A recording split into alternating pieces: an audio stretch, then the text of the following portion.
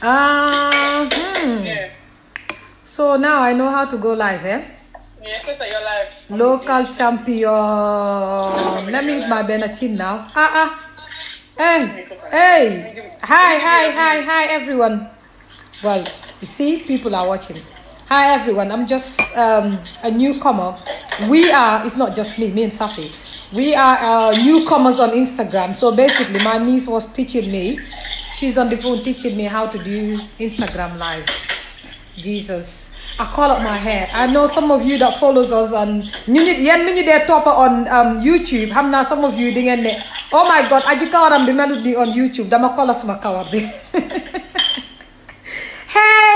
Hey guys. It's my first time on live. Aisha. Bye. Tell Babu I'm waiting for him. Alright. Okay, bye-bye. Guys, it's my first time. Lamanyo live on Instagram.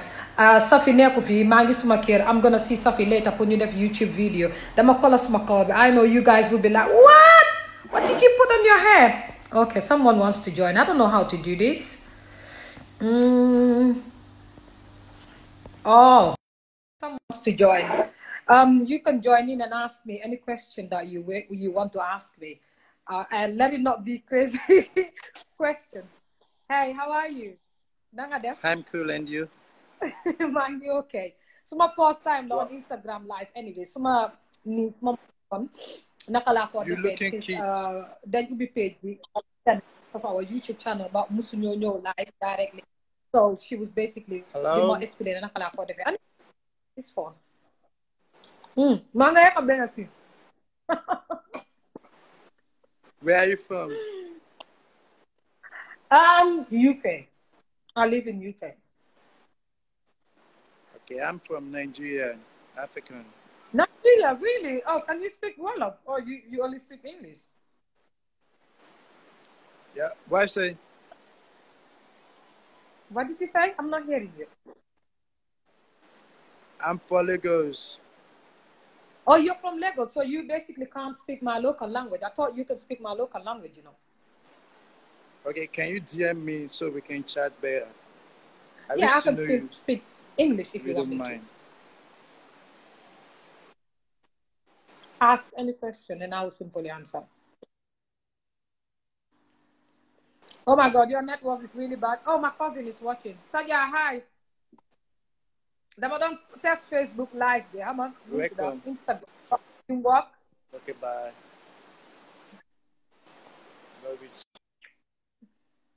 Uncle Sykes, don't want to join. So join on your time. Don't test Instagram live and it worked, you know. Usman, hey, Ajiz, oh, Usman, come and join me. Let's have a chat. I like more questions. You're more gonna like. Yep. It's my first day at the Instagram live. Anyway, suma niece, mama don't want nakala. Oh, I'm not married. Someone asked me a question and said, am I married? No, I'm not married. Safi is married and with kids. Man, I'm not married. So basically, see YouTube channel, the new man ak Safi. But she's married with kids, but I'm not married. You can ask questions if you don't want to join. If you want to join too, you can join. And then, man, my aji, anyways, it's two of us. So, Natali, most of the time, man, my aji. Okay, that's fine. Usman, yeah, you can join in, you know. Send me a request and join in. We can have a chat. More about Gambian men. You know, Gambian men are my friends. I love you guys a lot. If you want to join, you can join in. Let's have a chat. I speak different languages. I speak a little bit Mandinka. I speak Wolof. And don't think that because I live in UK, they can all of set which. So let's have a chat. Ask me any question. And then, how are you? I'm fine. I'm okay. I'm good. I'm doing good. I'm eating my benachin called jollof rice. Are you dating? No, I'm not dating. I'm not seeing anyone right now because I don't want to. So I'm good. You can ask any question. Just write it down. If you want to ask question about Safi too. Oh, Nene. Nene, so we can join me. That's my auntie. Hi, Nene. Nene, I don't test Instagram live bi ay sa moma doon won naka la di so ma ñëw rek di lekk suma benn cin xam nga dama ñaaka jom. Oh my God, I love you too. Mwah, mwah, mwah, mwah, mwah. Guys, if you want to know more about us, you can follow us.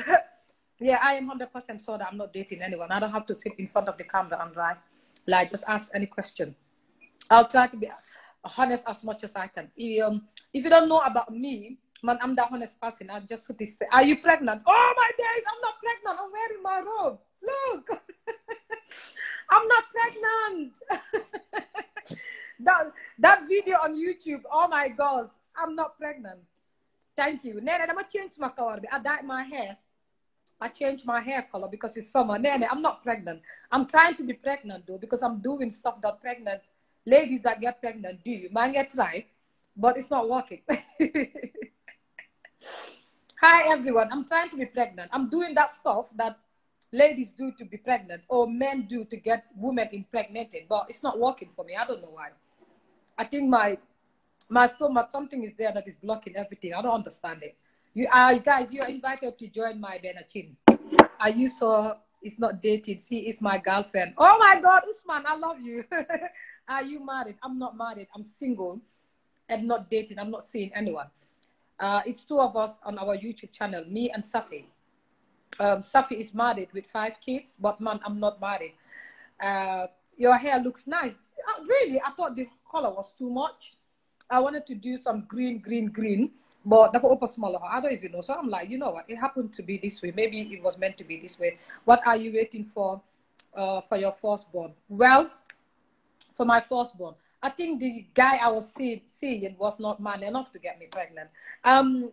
Okay, you can join in. Someone is telling me, oh, okay, a friend of mine is saying he's there, so he can join. Can we know each other? Ask questions if you want to know me. Call me. Usman, bul ma yab nga so bëggee nga join. Bul ma yab, man ma samaram.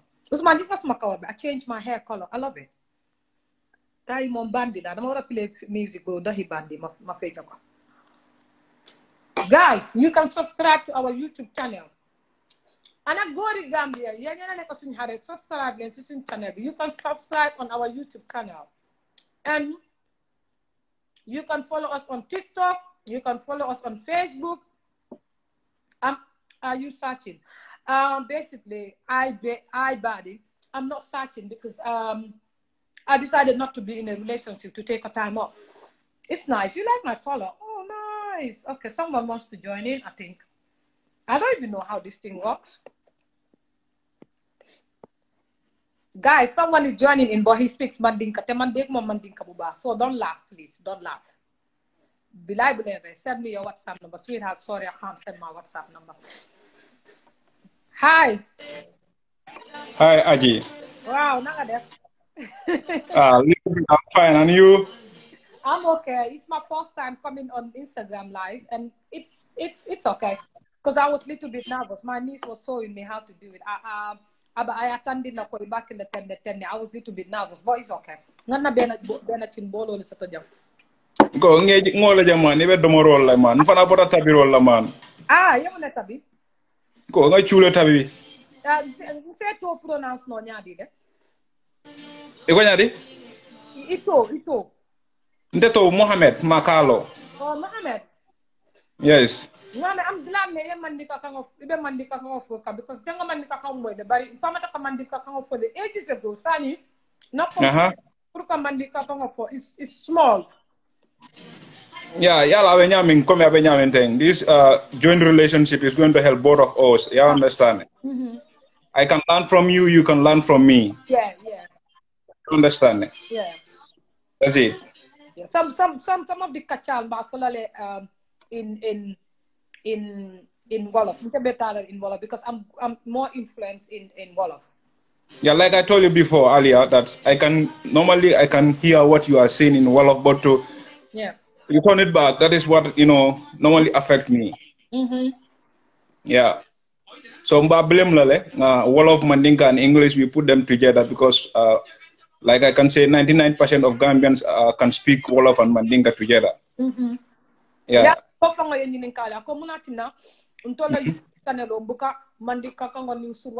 more.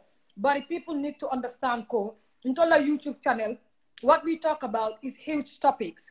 more Definitely. about strategies, lives, and things that affect society in general.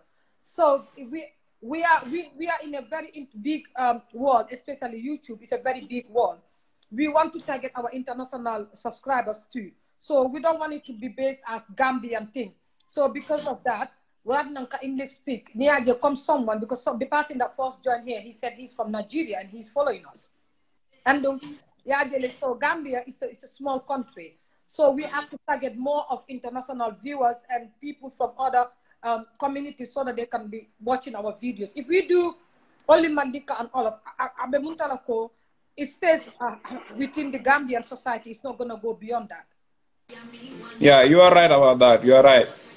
Because like yesterday, on Instagram, I was just watching Nigerian website where it's like, it's a hookup. You understand? But in a days like this, if a Gambian lady want to come out and tell people that I'm looking for a man who want to marry me, people are going to say that thing has a very big thing. You understand? And that's quality. Because kunung, Instagram, like, Nigerian muso, Kala decide and she's in need of a man. You understand? And I like quality lesser. So now he's asking any man who come on live. Because there are people who join together.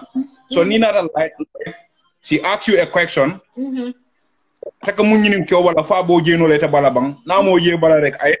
she gives chance to another guy. But a days like this, you wanna do that thing to Gambians, or a Gambian lady want to do that. Yeah. People will say that you chagolum. I'm confused. Like that is the problem with our Gambian society. And most of the time what we talk about on our YouTube channel. And this is why many men follow us, because untol man sila purka fiti ka for straight to the point. Well, like now one of our videos now follow it's okay for a woman to ask a guy out. Absolutely. Muskewaka musoje nyame yefengol je you see things that you like about that woman. Muso fananse kewo je wana nyama. She gets attracted to the man. Absolutely. Bena bes dama dem liggéey mu am bena góor tubaabo anata no do kudula ngaje I get attracted ma gis tubaab bi rek ma like ko so nga ko tafi ni men ka YouTube ke nga fay akonyo ko oy munati na la tew lo no ba mkay dafa fekka de suma colleague la after nga na freno soto freno mi ko kewolam nga ko mkay he bi de te buma demé liggéey dama gis góor bo xamé dama ko like yalla ay mu ne foñi wa yo man xamewuma la won jikko bobu no lutax yo nga wala gis góor nga di ko like. What is so freaking wrong? Yeah, what is so freaking wrong with me seeing a guy and getting attracted to the guy? This is what the problem is. If, for example, today, if I had seen a guy that couldn't marry me and I married the guy, the society we belong to, we took everything to be as a taboo. Every freaking thing is a taboo. And our YouTube channel is one of those channels that we come out to break those taboos.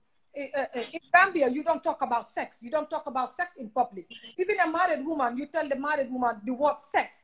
It's like you're freaking scaring her. And it's something that a married woman does every day, having sex in their bedroom. In Gambia, Mohammed, you see when us women get pregnant, we tend to hide the pregnancy. We are scared to go out. We are scared to go to the market. We are scared to sit down on the verandas and talk, because the reason why we are scared of the pregnancy is because we don't want people to look at us and think, oh, all this while she's been having sex. Yeah. But come on, you're married. It's obvious. It's part of your duties to have sex with your husband. So why is sex, the name of our YouTube channel is Aji's Corner. It's the same name as the Facebook page. Oh, sorry, the Instagram page. So you see, me and Safi, we live in UK. Let me tell you something, Mohammed. If we were in Gambia, we wouldn't do a YouTube channel like this. Never. Family wouldn't let us. Friends wouldn't let us. And the thing people love about us is being natural. We don't care if we have makeups on. We don't care if we, especially people like me. I just wear my shorts.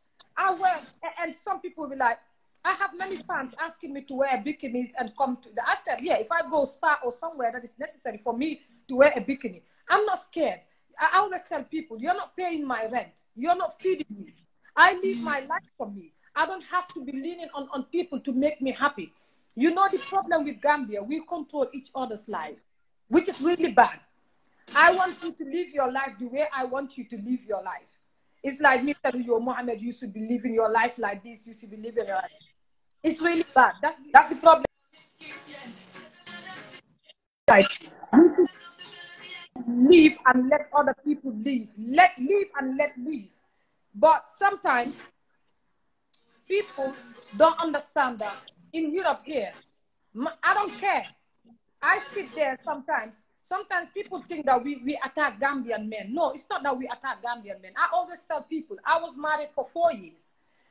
And it's hard for a woman to be married, a divorcee, to come out and say, okay, I was married, face the camera. In Gambia, they judge you. In Gambia, they say, you see Gambia, let me say it in all of. So again, I was that you dekal before dekut. Sakatuma so jigel. Like, did you see how one of our videos, Stranger in My Marriage, it was a real true story in my marriage. I came out and said the marriage. And said what happened. And do you know something, Mohammed? My ex-husband is a friend of mine, a very close friend of mine on Facebook. When I did the video, I tagged him for him to see, for just to let people know that the story was true. And my co-host, Safi, she did when she was homeless. And her ex-husband didn't help her. And if you look at the story, you know that we are not scared. A Gambian will come out even to talk to us about their story. They'll be like, oh, one of my friends went through this. I want you guys to talk about it. No, hell no. You see me, I'm not judgmental, Mohammed. I listen to your stories. Do you know how many stories we hear? And each time we do those videos on our YouTube channel, people will come and say, man, video begin the message because Lola go through so much say. It's like we live in a society whereby they put zips in our mouth. You don't have to say it. You don't have to talk to your husband. It's a taboo. And we have many men coming out and telling us that, oh, our women are not attacking us on the bed, meaning their women are not raping us then, meaning their women are not the one to do the forced sexual move. I'm like, why is it that if your woman is doing that, your youngest again before 18 years, 15 years, sometimes I don't understand some women. It's not a taboo for you to touch your husband for the first time. You see, these are the things that we want to come out and break. We want to talk about sex freely. We want to tell everyone that sex is okay, it's fun. Mohammed, what is so sweet than talking about sex freely? Each time you talk about sex, it's like a message sent to your body, you are happy and all of that. But Gambians don't want that. Sometimes we talk about Gambian men. You see, one of my videos that I did, I saw it on What's on Gambia yesterday. And I saw a Gambian comedian took the video and added comedy. It's where I was saying, Gambian, Gori Gambian, when they say. I'm having the video itself. Yeah, that video. You know that video is one of our hottest video right now because the video went everywhere because what I said on the video was the perfect truth about how Gambian men get married to us. And sometimes when we do videos about Gambian men, we want you guys to fix what we are talking about. And when we do videos about Gambian women, we don't exclude ourselves. If you listen to our videos very, very carefully, we also say, Nyun jigeni Gambia.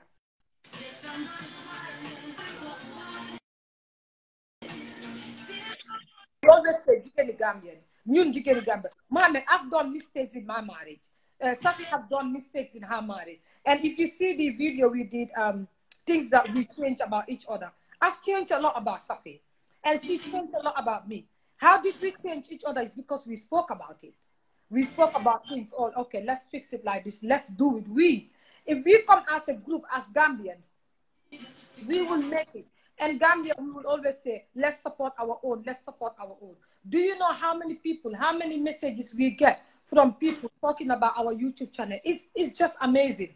And recently, I saw that video that you said you have it. I saw the video trending on TikTok. I was like, oh my God, that's my voice on TikTok. Oh my God, that's so sweet.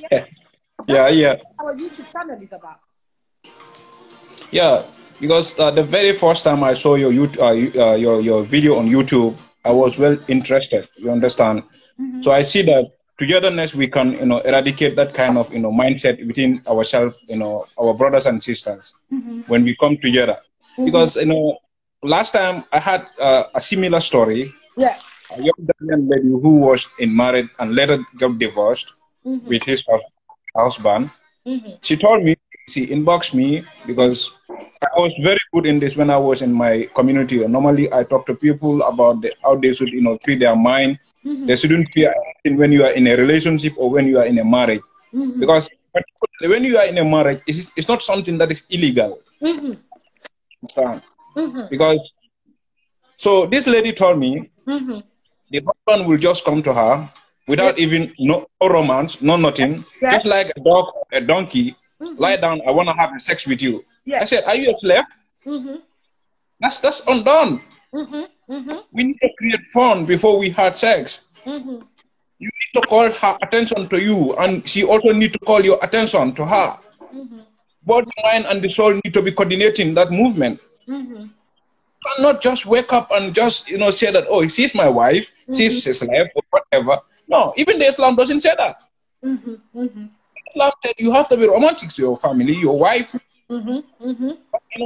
Particularly women, we have, we are the cause of 95% of Gambians' problem. Yes. And that need to that need to be stopped. How can it be stopped? By coming together, sending message, trying to educate our young ladies down there, and trying to free the mind of the men also who are having that arrogant mindset. You understand? Sometimes when I look into this marriage issue, I see that most of our women are dying spiritually, emotionally, are dying, but they don't want to voice it out. Because they are scared. Particularly, the parents also have a role to play in this. Because I cannot be a lady, I'm facing something, and I come to you, you as my parents, I tell you, you tell me to go back there, you have to be in it, but you don't know what's going on. How we say in Wall of Munyal? Yeah, ebe sabarral in Mandinka, ebe sabarral. But you really doesn't know what I'm going. A man would, beat you mercilessly anyhow, anywhere. Like, when you injured, you wouldn't even care about your medical, bills. Sorry, I'm wearing a robe, so I'm feeling that it's really hot. So no, it's okay. I'm trying to get a vest instead. Yeah. Kandi abe mfano, mbe malakande. La ante ba nuko anga telefon abe fenker interne. Abe kat fenker interne, kandi interne. Hold on, let me. Yeah, you can go ahead. I'll hear you. So, Najaleko, like, it's very, very necessary, as a Gambian man and as a young, people like us. Nyanda kanale ngakafu nyoka ngaje ko na sister soul and na brother soul. We live like a friends. You understand? A man's wife needs to be his friend, and a lady's husband needs to be your friend. But a society we are living, because you just try to voice your mind that you feel emotion for someone, and someone try to judge you through that. That is wrong. Yeah. That's what these are things that need to stop. Yeah, sometimes we want to be very religious, and why we don't know nothing about religious. Thank you very much. Yes. You understand what I mean? Yes. The wife of Prophet Muhammad sallallahu alaihi wasallam, Khadija, she proposed to Prophet Muhammad. Take an example from that man, a noble man, a man who is very romantic to his family. I read one hadith when all of his wife want to know who among them he loved. What was his response to them? He asked them that whenever I'm spending a night with any of you, if I put my ring to anyone's hand, she is the one I love most. And the hadith said every night, any woman he's having a particular night with, he put his ring to all of them. And then all these ladies start to say that, oh, I'm the love of his life, I'm the love of his life. You understand? Yeah. So we as a men, and we as a society, we need to stop that kind of mindset. Every ladies have a feeling, and they have to express that feeling. You understand? Their feeling has to be heard and be respected. That is their opinion. We should respect their opinions. But I shouldn't just judge your opinion based on my own opinion. That's wrong. It will never move us anywhere. And this is why Gambians, if you see, particularly on this social media, when you are talking about something sensitive, some people will just come and say nonsense words and try to insult you. But that will never continue, yeah?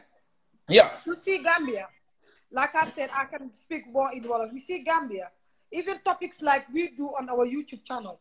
If you come out and say it and you are not strong, then they're damasa laughing.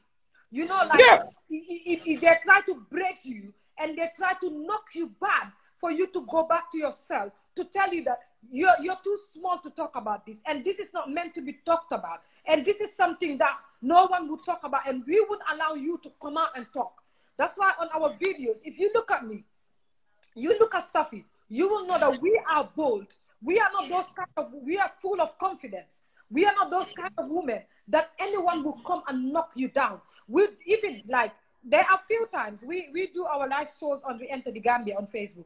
There are few times that even men would try to come out and bully us. And I always tell people, man, can do my bully. Balanga ma bully, ma tegal there, ma bully la. You see, my life is mine. If I feel like putting my camera on and talk about sex, then I'll talk about sex. What I'm not gonna do is talk about sex to the point that I'm explaining it to the people like a porn star. That I'm not gonna do, because I'm a woman. I should respect myself. But to tell people that talking about sex, Mohammed, do you know how many of us women are doing mistakes in our matrimonial houses? How many of us are doing mistakes in our matrimonial beds? You see that video I did about Gambian men, talking about how stressed we women are in our beds. Do you know how many women are in Gambia that are not sexually satisfied by their husbands? Because they don't know that we women, some of us, we have different sex drives. Some of us, with one round, thank you. Who are you? They tell you that you keep the great job always, Ajis. Yeah, thank you. Yeah, like people like Usman, he's been following us for ages now. Our channel has been 6 months, our YouTube channel. But Mohammed, I'm telling you, it's been doing so many great jobs, Mohammed. I know women that will come to me. I told women, I said, it's okay to talk to me. It's okay to talk to Safi. We are not those kind of people that will go out and say, oh, this person said this to us. No, because we have our secrets and take. That's why we bring our secrets out for people to know that if we can talk about this, you can talk to us about, because there is nothing more to hide. I saw a lady called Aramata. She's following us here on Instagram. I saw her put our Instagram up. She has more followers than us. I saw her, she said to women or men out there, follow these people on YouTube. From all of a sudden, I saw her tag me, and I was trying to follow her because then I had too many followers, people that are followed on Instagram. These are the people that are seeing what we are doing. And in our YouTube channel, we don't just come out and start cussing people, attacking people. No.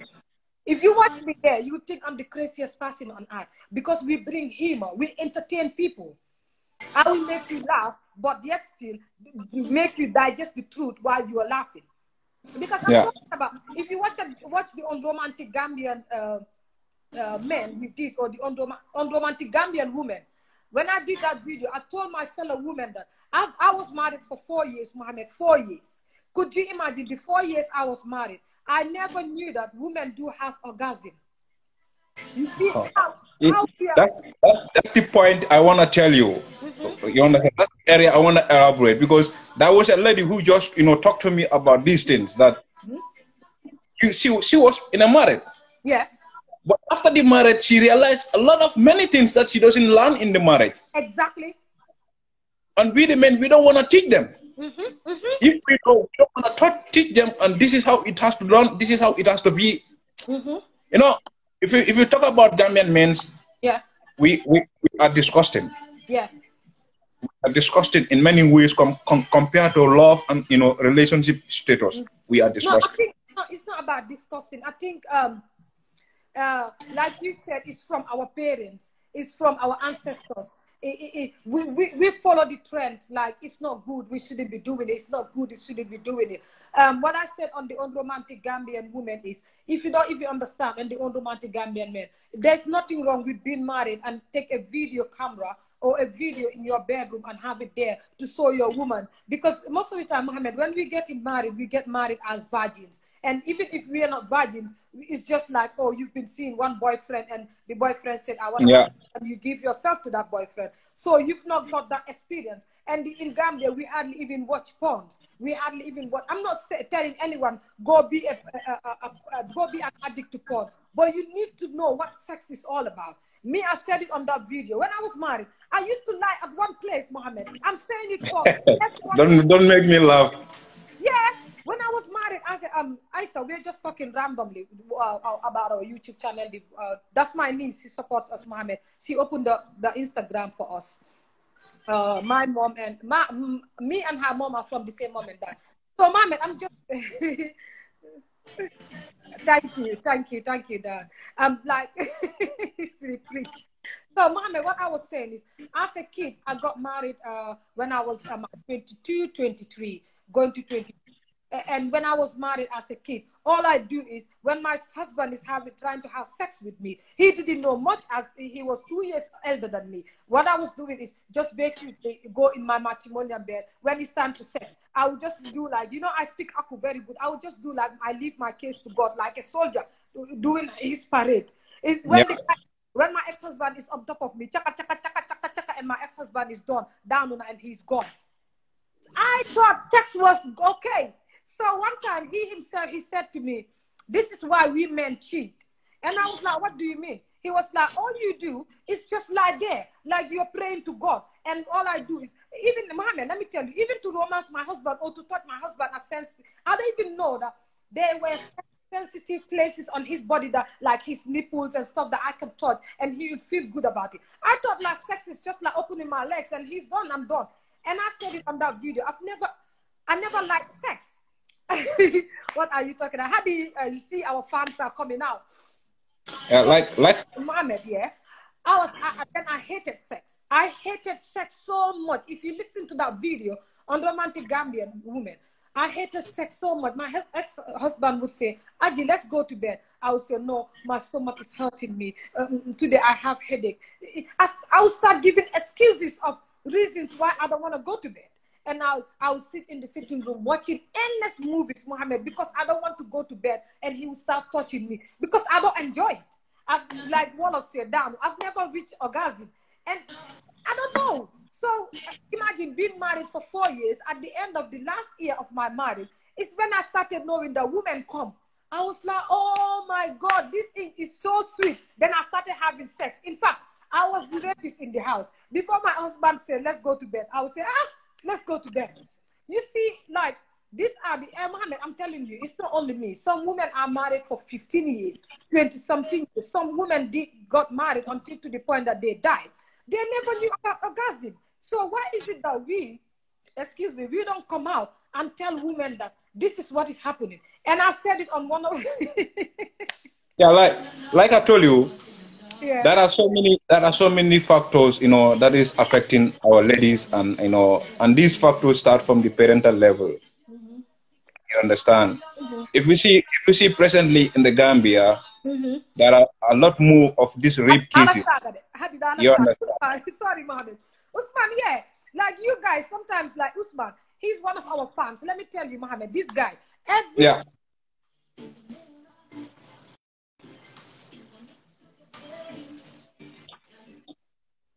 I want you guys to do more.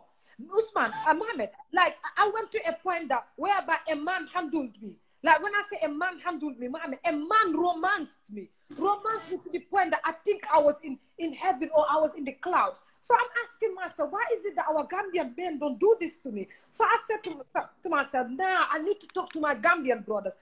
You know, when a guy romances you to the point that you are lost in the clouds. So why is it that my Gambian brothers can't do that to me? Why is it that my Gambian sisters cannot do that to Gambian men? On the way, Mohammed, I learned a lot. I learned how to make a guy, like I always say on our videos, I can make a guy fall in love with me. And if you look at it, I do more of the videos alone because I want people to learn. Some men only care about themselves coming here.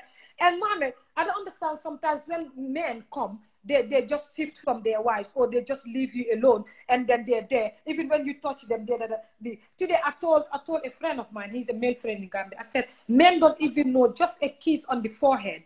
If a guy kiss a woman on the forehead, it's a message that sends from your head down to your toe. Men don't even know that. Like Mohammed, our Gambian men, they lag so much behind because they is from our and yan kulu wala nyama almanya naka nyimfo almanya naka nyima hey imu dindu ngolati dindu ngoma nyana nyimfo ya dile na brother the same mom and dad like he's my elder brother. My brother supports me so much on our YouTube channel. Yesterday, he called me and said, we do videos on Friday. So we normally do a lot of videos, and I do the editing and stuff and send it there. Most of the videos, we don't do editings. We bring them raw because we want people to know. You see, last week, we did a video about why Gambian women don't suck their men, the men's dick. You know how we got to talk about that topic? I went to visit a Gambian guy. A friend of mine asking me out and picked me up from my house and took me to the guy. And the Gambian guy said to me, Aji, this is why I like men talking to us. The Gambian guy looked at me and said, Aji, I said, yes. He said, you always talk about how Gambian men are doing this or how Gambian women are doing this. Aji, I want you to tell Gambian women to be romancing their husband or their boyfriend. And he looked at me and said, Aji, do you know that the Gambian women that I've dated, when I have sex with them once, they run to the toilet and clean themselves and come and lie on the bed. And if I ask what is happening, they will be like, oh, I'm done. I couldn't stop laughing. And I was like, he kept talking to me, opening up about things that Gambian men don't like. And I was like, no, fine. When I did that video, Safi didn't even know. Like she said it on our video yesterday. She didn't even know that I was posting the video. I just put the camera and said, Safi, Gori Gambia, and she was like, look, Gori Gambia, and I was like, Gori Gambia, you know, Gambia, didn't them much. And she was like, it's true. Like, Gambian, me, I know someone that is so close to me, Mohammed. When I talk about sucking dick and how the dick head is sensitive, this and that, she'll be like, chip, yo, say, give me you must cut to koi, be like, yo, ninga bugi yeah, my friends, you know, girl stop. Yeah, girl stop. Yeah. I'm not scared to freaking sit here and the camera. I always tell people, I pay my rent, I buy my phone, I buy everything. So you don't tell me what to talk about. And my friend would be like, oh, you said, you know, girl stop, and I will hold a bottle or something now. Hey, if you do it like this, when even their security is like, we joke. So you see, Gambian men are complaining that we don't suck their dicks. And Gambian men are complaining that even when we suck their dick, we do it like we are Marathi. And me too. But in that area, there is a question mark also. I said, thank you. You understand? I swear to God, you will watch your life. There is a big question mark there also in that area. Yeah. And how many Gambian men can lick their women's pussy? How many of them can do that? Thank you. Let me tell you, Mohammed, this is my problem. I always say in my videos, you keep me, when I say something, people think that this girl is crazy or this girl does not know what she said. Mohammed, let me tell you, I like my Gambian brothers.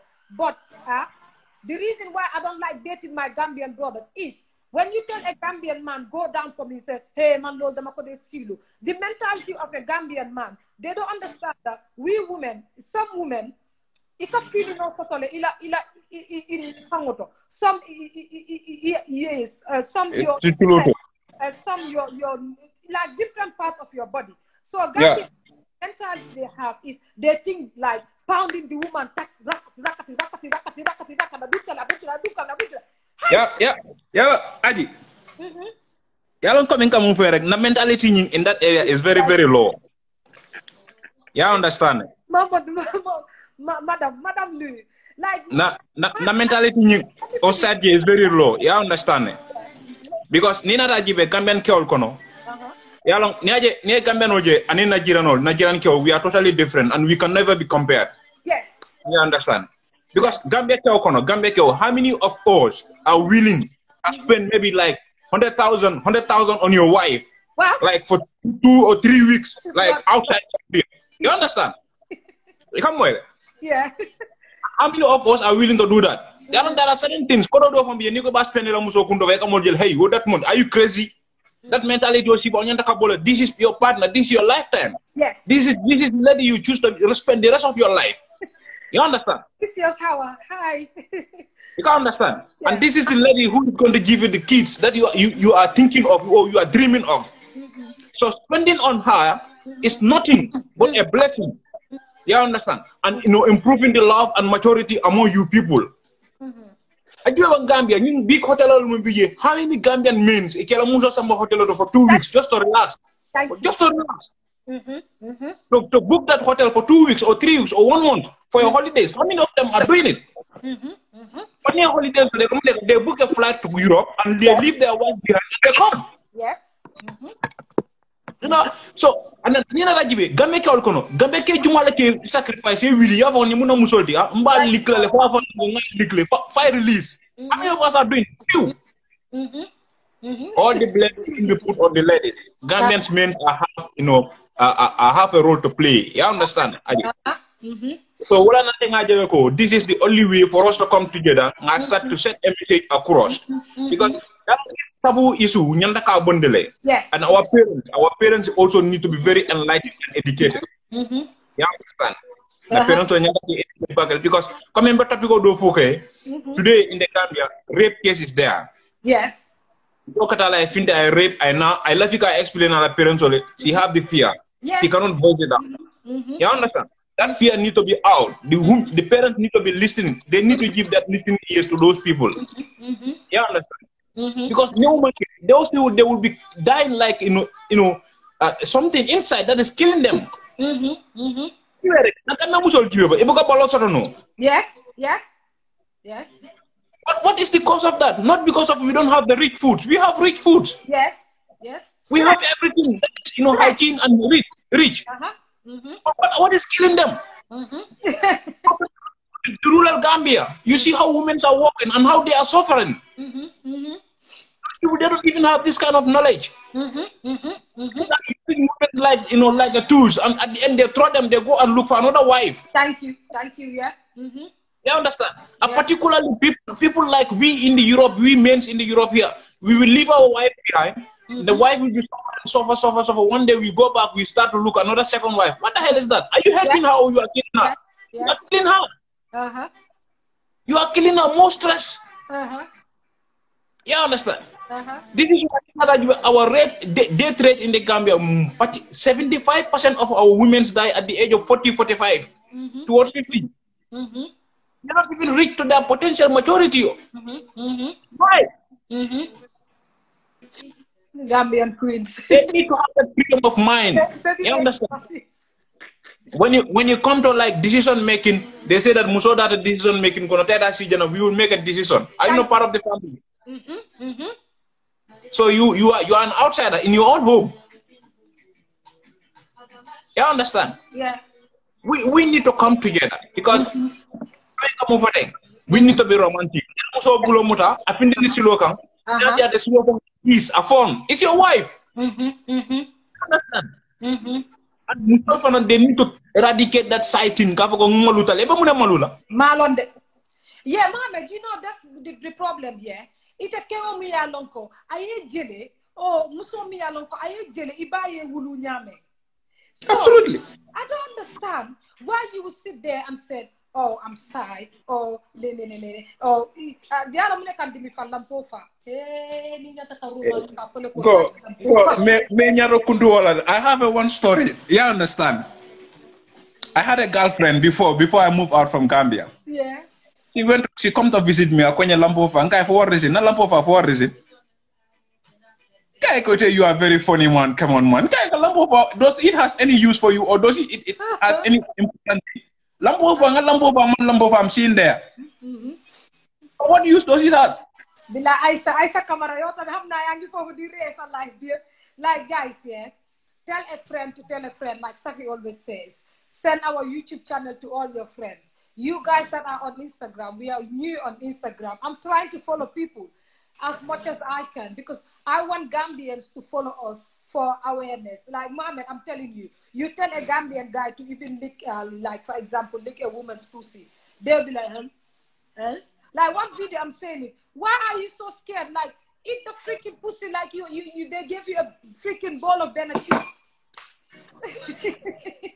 But, like, you tell a Gambian guy, okay, if you don't go down for me, I'm not going to come there like, hey, you're going to feel something there.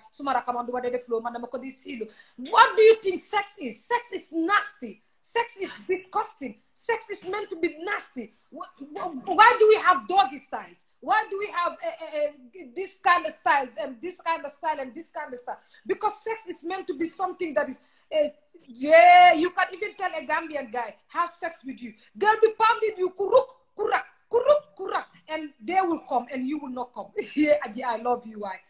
Chama, you can follow us on our YouTube channel. You see, yeah, the great Gambian guys even have sex with Adi, Adi said you shouldn't delete this video.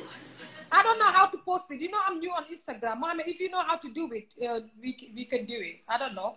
I would try. I would try. I don't know. I am done. Like Mohammed, like tell a Gambian guy. Like I used to date a Gambian guy. I said it on one of our videos. You know me, I'm small. I'm very tiny. Like I'm petite. And because of the fact that I am tiny and this guy goes to the gym, I tried to explain to the guy. Like I saw the way he was having sex with me. Kuruk, kurak, throwing me there, here, like throwing me like he was gonna box me. There was a time that he even scrambled my neck. Hey, I did not have anyone to talk about. Yeah, Isa said she would try and do it for me. I did not know who to talk to this about. This Gambian guy, the way he was sexing me. Hey, go and judge me. I do have sex. Yes, I'm not a virgin. No, I do that thing. If there was certificate, I would have gotten pregnant ages ago. Mama, this guy is sexting me, yeah? He's fighting me like we are in a talk of war in Afghanistan. I have to sit the guy down. Do you know the cause of that? Mama, wait, let me explain to you. I have to sit the guy down where I am sitting there. I said to him, you know what? Let's talk about this. And one time I was so scared. He hurt me. You know, like, let's talk about this. The pussy is so sensitive. People don't know it. That's why we secrete. That's why we get wet as women. Because if you don't get wet, even if the dick is going roughly, it hurts us. And you see, when we get that hurt, our pussies get infections. And when we get infections, Gambian don't like a woman saying that you have infection, because when you say that they think you're disgusting or you're nasty, when you are the freaking cause of it. Man, I had to sit the guy on the table here where I'm sitting. I said, we need to discuss. And he was like, about what I said, the way we have sex. He was like, what is it about it? I tried to explain to the guy that, you know what, this is what gives me orgasm. This is what you have to do. And the roughness, you know, some women enjoy roughness, sex being rough. Some don't.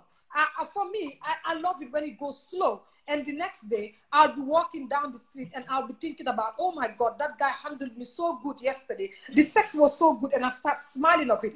And like think about, oh my God, when he touched this. With that Gambian guy, Mohammed, there was no spot that I can think about that he did this and I can remember, because the sex was so rough. The sex was going so fast, I couldn't understand it. When he even said he came, I was like, huh? When? So I had to sit him down and said, okay, you know what? Me, I love bringing things on the table. We negotiate. I said, let's negotiate. When we having sex, let me go first. I'll do what I have to do, this and that, I said to him, I don't come during sex. Sex does not give me orgasm. I come before sex, but you have to make me come. And I explained to this guy how I come. And this guy was like, hey, Aji, your linga buga for your linga buga nina. I'm like, huh? Listen, very carefully. Those people watching, yeah? And this guy was like, wow, your linga buga man munu makode. And I was like, wow, your linga buga man munu nakode. I said, then why we freaking having sex? I said, you know what? I pay my room. I pay I feed myself. I said, you know what? If you're not negotiating, you know what? Get out. And he was like, what? I said it on our mixed couple video. Safi was there. I said to him, you know what? Get out and take your car keys and leave. And he was like, but why you being rude? I said, because you're being rude. Gambian men, the mentality is they don't listen. He listen. He listen. He listen. He's selfish. You understand? That's my dog by. Only one of his interest. He is not looking for yours. You understand? It's being selfish, Mama. I'm telling the guy, this is how you make me to feel orgasm, to feel you this and that. And this Gambian is telling me, why Ajiman Munumoko this and that. I said, Munuloko, then why are you dating me? If you know you cannot do it, then don't date me. Leave. And he was like, I'm being rude. I said, no. So come on, some bull occupy space, but have the some of the Bukana jail space. Yo, Munuloko, buy some of them, cook on Munyo, would have come. Man, I want to feel sex. I don't want to be fighting like they took me to Afghanistan or Iraq. Come on. Yeah. You tell them that this is the place we have orgasm, or this is where we feel it. They don't listen. Hey, a Gambian man will come and do sex with you, you know, and they're done. Are you fucking kidding me? Like, what are you doing? Guys play. They don't listen. Sorry, I'm taking my charger. I'm having no battery. I don't even know where my charger head is. Like, it's not only the guys, Mohammed. It's both men and women, yeah? We don't listen. We don't tend to understand each other. We are selfish. We only think about how we feel in the bedroom. And a Gambian guy would just come and you see, I said it on one of our videos, and people are like, oh, Aji, you always talk about the wrong that the Gambian men do this and that. I'm not the only one complaining. I have my Gambian friends complaining. I know many people that are Gambian women that are married, and they will call us, they will cry and telling us that they're not satisfied in bed because Gambian men think that they're the only one that feels because they think that we as a woman, it's normal, we have sex once and we're okay. Do you know how many of us women, especially the ones that are not circumcised, we have a very huge sex drive, you know. The circumcised ones will tell you that I'm not horny. And this is the problem where I get mad at Gambian women. Gambian women will let their men sit on the bed. Let me go back to where a Gambian lady called me and said, she was complaining so much about her husband.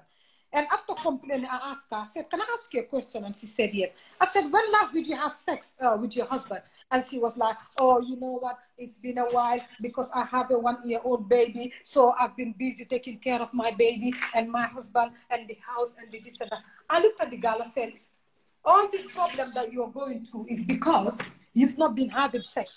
Mama, do you know that when you have sex, it releases the happy hormones? You get happy. Sex makes you happy. Sex makes you free. Sex makes you live like a new person. So I asked her, and she was so young. She's a teacher, and the husband works in the back. And I asked her, she was telling me this, and I said to her, why is it that you're not having sex with your husband? And she was like, oh, because the husband watches too much football in front of the telly. I said to her, you know what?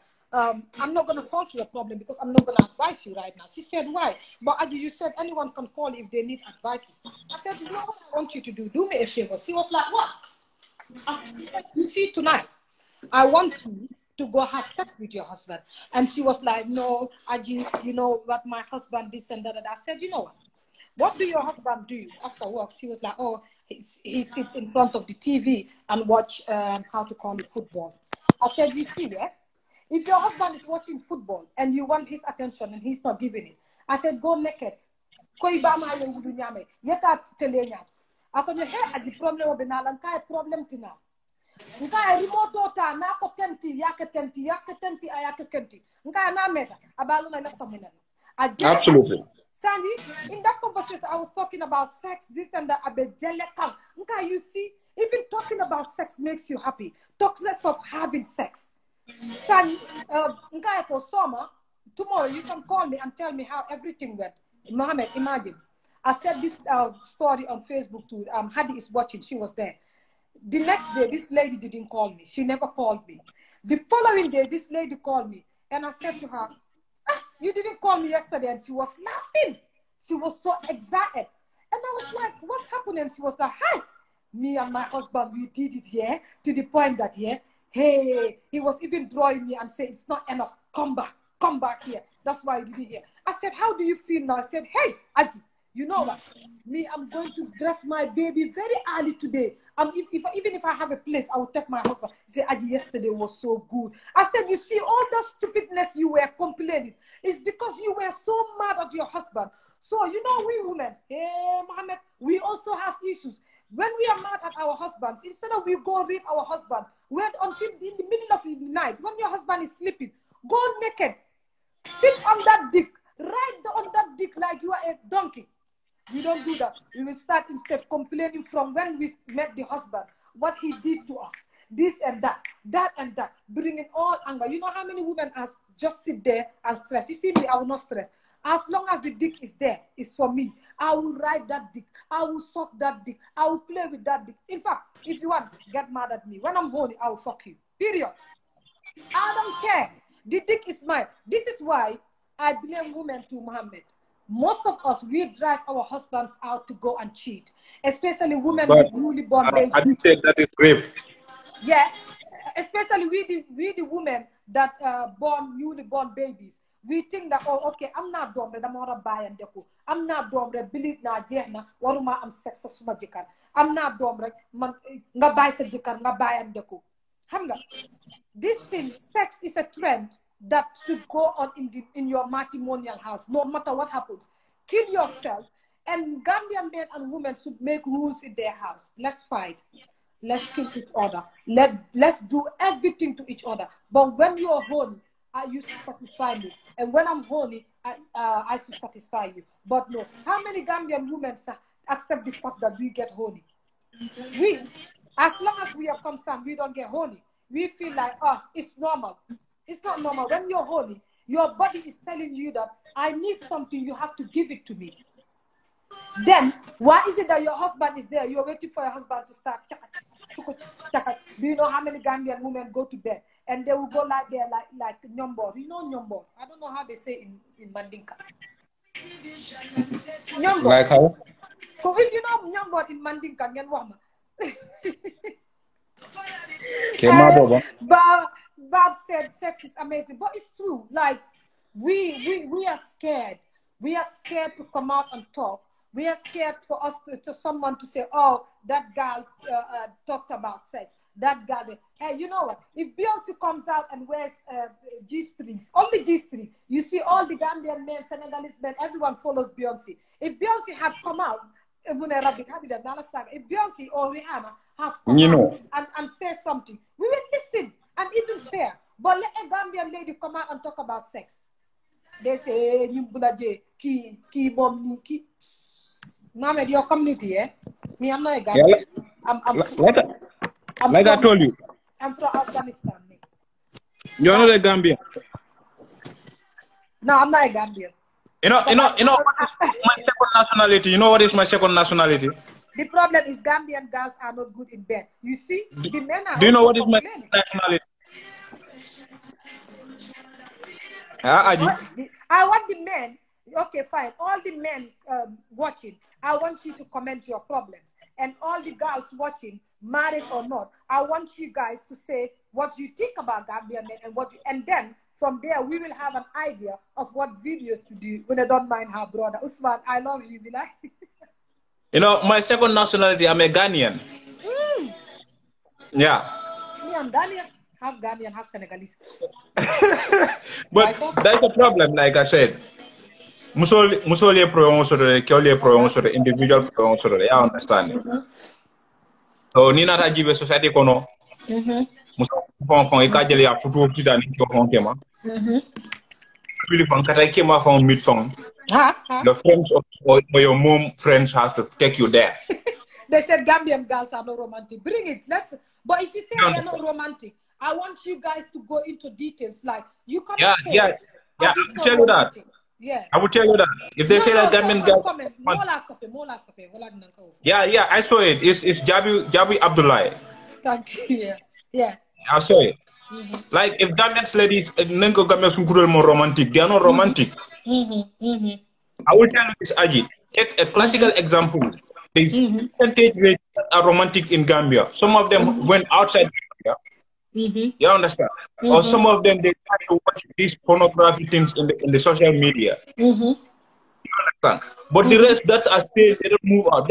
It's only few of them are romantic. The rest are not romantic. Me, I saw a lady, me alonko, akema ju mutala ka susu. That is nasty. That is not that cause of sickness.